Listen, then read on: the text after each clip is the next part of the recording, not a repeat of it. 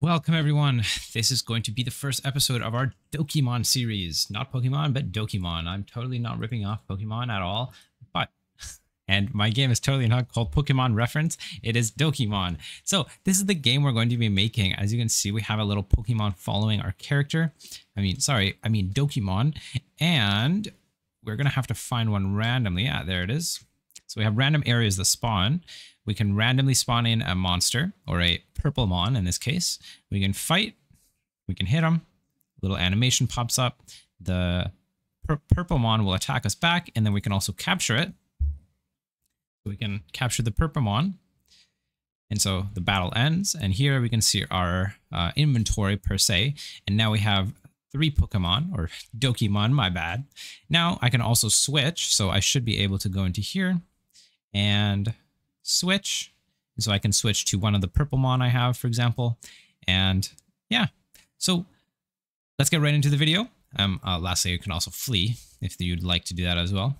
And that's it. So let's get right into the tutorial, guys. So in this video, we're going to be going through starting our tile set. So I'm going to quickly download all the assets we need. And if you guys want them, they will be in the Discord. So here you can see it in the help section on the left. I've added them into the Dokimon course help section. So if I've pinned it in the chat, so if you want all the assets, you can go download them here. So I'll be using mainly these 3 assets. The Dokimon asset has its own font in it, so we're going to use that one, but you can also download this font. So go download those and I will do that and I will be right back. All right. So the first thing I want you guys to do is create a node and save it as world. So if you don't know how to do that, all you have to do is go to 2D scene and save, Control S, and just save it as whatever you'd like. And I have already done that, so I'm going to go back to my world. And now what I'm going to do is I'm going to add a tile map.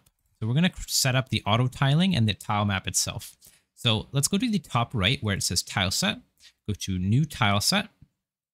And then we're going to go to the TileSet on the bottom of the screen. So here we have tile map and tile set. We want to go to tile set. Now tile set is where we do all the editing of a tile set that we actually have. And tile map is where we actually put the tiles onto our game. So we're going to go to the tile set and we're going to take our sheet that we downloaded and put it in. And it's going to automatically create the tiles and we're just going to say yes. Now here we can zoom in and we can see the tiles that we want to use. Now, in order to, let's go through actually putting these tiles down ourselves. Now, as I said, we can do this in tile map. So I can select a tile and just start drawing, right? But that, as you can see, it's kind of inefficient because I'd have to do each thing one by one. Now, what we can do instead is we can go to the top right where it says tile set. We can go to physics layer. We can go to terrain sets, navigation layers, and a bunch of other things.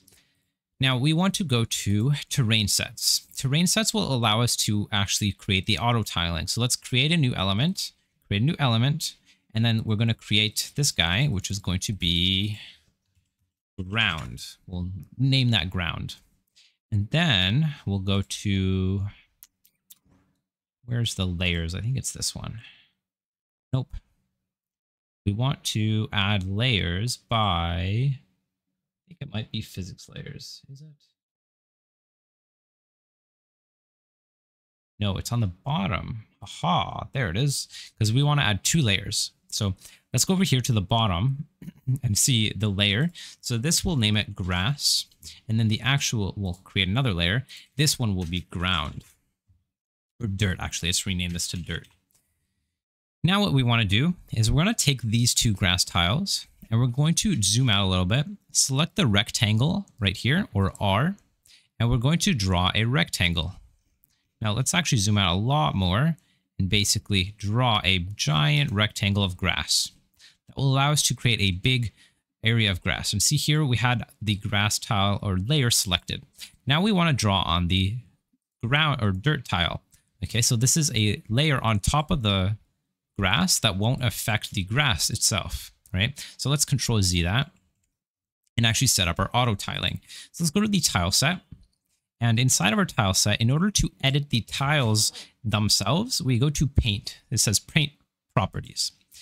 Now we'll select the terrains. We'll go to terrain, set 0, terrain ground, and now we select the ones that we need.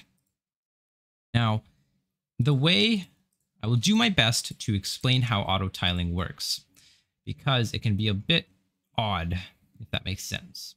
Okay, so the first thing we need to do is select the ones that we are actually going to be using. So this is pretty obvious by the fact that there's only a few ground ones, which are these ones, right? So anything with a sort of ground tile in it, we're going to want to use. Okay, now for the auto tiling, the way we have it is a 3x3 grid. We have a 3x3 grid that covers the entire thing. Now, how does that 3x3 grid work? Basically, it allows the engine to check if something is next to one another. So for example, if I have a tile here, like this color here, and I have another one here, the engine itself will put these two tiles together. Okay, now if I have like this, the engine will essentially put this tile, so I also cover the middle. I don't know if you actually have to, but we're going to anyways. The engine will essentially check to see if there is collision all alongside the edges and sides of this tile. So if there's like this, right, it will put this middle tile in the middle of it, right? Now this tile, for example, it will only put this tile in the corner if there's only two things touching that corner, right? Meaning these two. Now this is really easily set up already for us, but as we can see, there's a little bit more, right? So how does this one work? Well, this one works by going like this. We only want to set up these if there's anything on the edges of this one. So that's how we set up the auto tiling. So now let's actually see if this works. Let's go to our tile map on the bottom. Let's go to terrains, select the ground. And now what we can do is we can start drawing some rectangles. And as you can see, our auto tiling works pretty nicely. So let's actually start drawing a little bit and be a little creative with this. And hopefully our auto tile doesn't get messed up. So let's just be a little creative and just kind of start drawing some patches and that go down and right, etc., all that kind of stuff. And I want you to be creative and kind of create the world that you want to make. So be creative with this, and I will hope you pause the video or stop the video or end the video or finish watching the video because we're almost done, and just draw the world that you would like to do. So from here, we're going to actually be doing the player in the next video, but this is the tile map set up. So we now have the tile map set up, and I don't think there's anything else. No, actually we don't want. Oh, I swear, that doesn't matter. However, I will say one more thing. You can also add some, what are they called? Individual tiles. So we can add these individual tiles, maybe to our grass, honestly, if you want. So we can start adding these to our grass and start adding individual tiles as you please. This one might want to have to go on the dirt, but that's okay. But this one will have to not hit the dirt. So for this, honestly, I would recommend making a third layer, but I'm a little too lazy for that, and I'm just gonna do it like this. And actually, let's play now and look at what we have. Let's select our world and play the scene. And now we have this nice little world. Awesome. And that's pretty much it for this video. If you guys enjoyed this video, subscribe and wait for part 2. Part 2 will be the player movement, and I think we will also be starting off with our battle scenes. So definitely subscribe and check that out. I'll see you guys next time. Bye-bye.